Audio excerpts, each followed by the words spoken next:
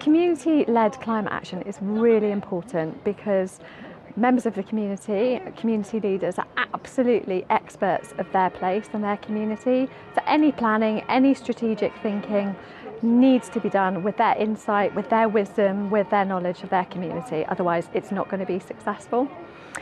I also think that during the pandemic, we saw communities really stepping in to be leaders and responding to the crisis, sometimes when governments and local authorities couldn't.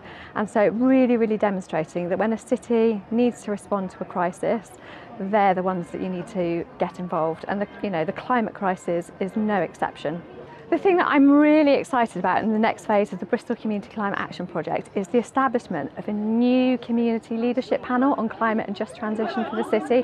This is going to give real agency and voice to diverse community leaders from across the city and give them a real opportunity to shape strategic climate policy now and for years to come.